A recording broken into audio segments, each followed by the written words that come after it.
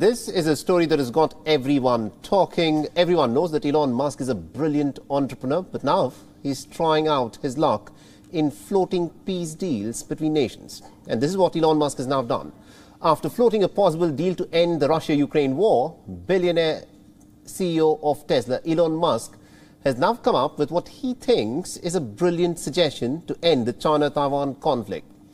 Now, Musk says that the tensions between China and Taiwan can be resolved by handing over some amount of control of the Taiwanese island that is presently autonomously governed to Beijing.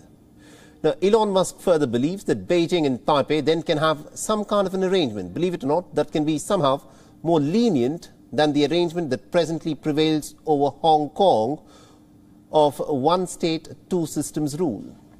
Now, the world's richest man says that the conflict over Taiwan is inevitable and has also warned against the potential impact of the conflict not only on Tesla but also on the iPhone makers and indeed the wider world economy. The Musk's Tesla electric car company operates a large factory in Shanghai that accounts for almost about half of Tesla's global deliveries till last year. Now, Beijing considers Taiwan as one of its renegade provinces. It has long vowed to bring Taipei completely under its control and has said that it would like to do so even if it needs to use force. Now, Taiwan, on the other hand, strongly objects to China's claims of sovereignty over it and has said that the island's 23 million people have the right to decide their own future. Now, earlier this week, remember, Elon Musk had caused a big controversy after proposing that Ukraine must permanently cede the Crimean Peninsula to Russia. And the new referendums must in fact be held under the United Nations to determine the fate of the Russian-controlled territory. His plan, of course, had drawn some sharp criticism from Ukrainian President Volodymyr Zelensky, and indeed there were a lot of voices within Ukraine who suggested that Elon Musk should not talk about these things because he simply does not understand the complexity that is involved.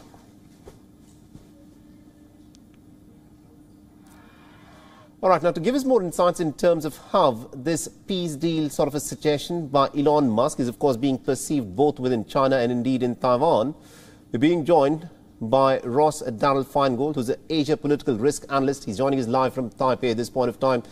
Now, Ross, thank you very much indeed for taking time out and speaking to us. Now, Elon Musk is a maverick billionaire. He's the world's richest man, and what he says is of course taken very seriously. Just a few days ago, he floated this idea of a possible peace deal sort of a thing between Russia and Ukraine, and that was not received well. How is this possible peace deal sort of a plan of Elon Musk between China and Taiwan being received on either side of the Taiwanese Strait?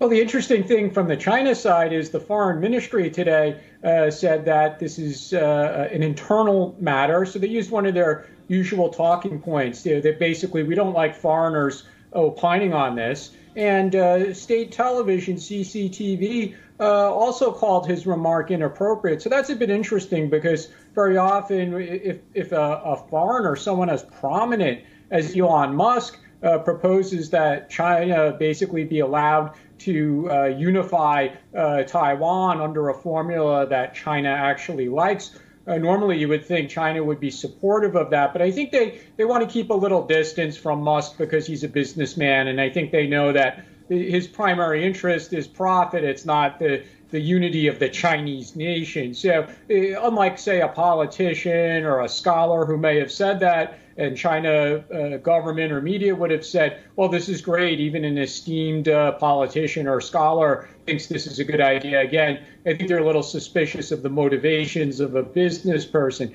Now, here in Taiwan, no surprise, this has not made anyone happy here. Mm-hmm. Politicians in Taiwan, regardless of whether or not they support what we often call Taiwan independence, or they support the status quo into the future, or even if they supported the long-term unity sometime in the future once China democratizes, almost no one here in Taiwan has ever supported this one country, two systems formula that China has implemented for Hong Kong and Macau. And that was the case even before more recent events in Hong Kong changed the political atmosphere there. So this formula really, again, it's never been supported here. And I think for Musk to say that, as you indicated, it reflects a lack of understanding of politics here in Taiwan. Absolutely, indeed. Now, what Elon Musk is in fact suggesting as a possible, a solution to the China-Taiwan conflict is what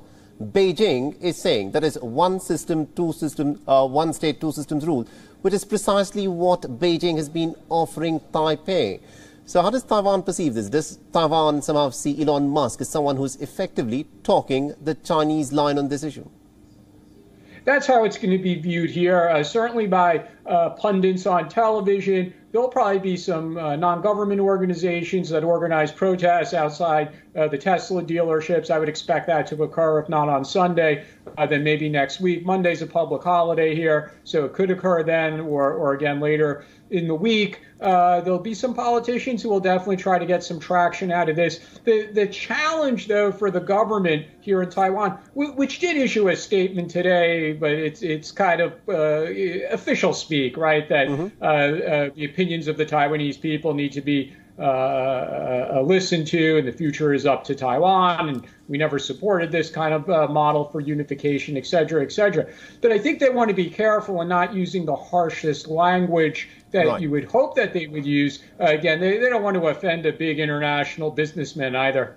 Absolutely. He is the biggest businessman out there. He's the world's richest man. But, this is something that a lot of people would, of course, say. Is Elon Musk, by putting forth these suggestions that not anyone would take seriously unless they happen to be on the side of China in the suggestion that is put forth between China and Taiwan, is it being viewed as some kind of headline hunting on the part of Elon Musk by putting forth a suggestion that virtually no one takes seriously except for the fact that it gets reported very widely in the media?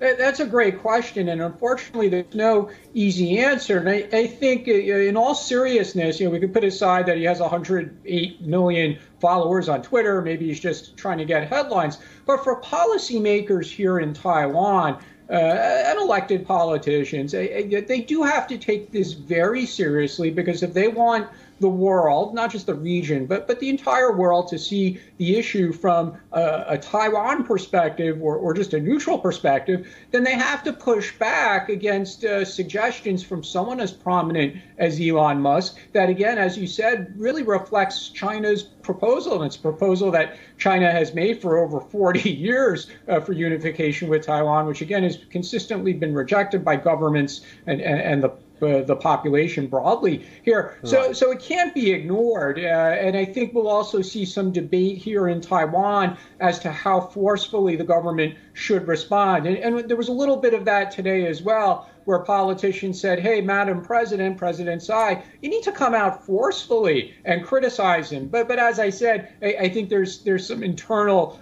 challenges there among the president's advisors, whether or not they want to hit hard at a prominent global business person. Absolutely, indeed. It'll be very interesting to see as to how Taiwan responds, if at all it chooses to respond to these comments by Elon Musk. Thank you very much indeed, Ross Darrell Feingold, for joining us from Taipei and getting us all those insights there. Thank you.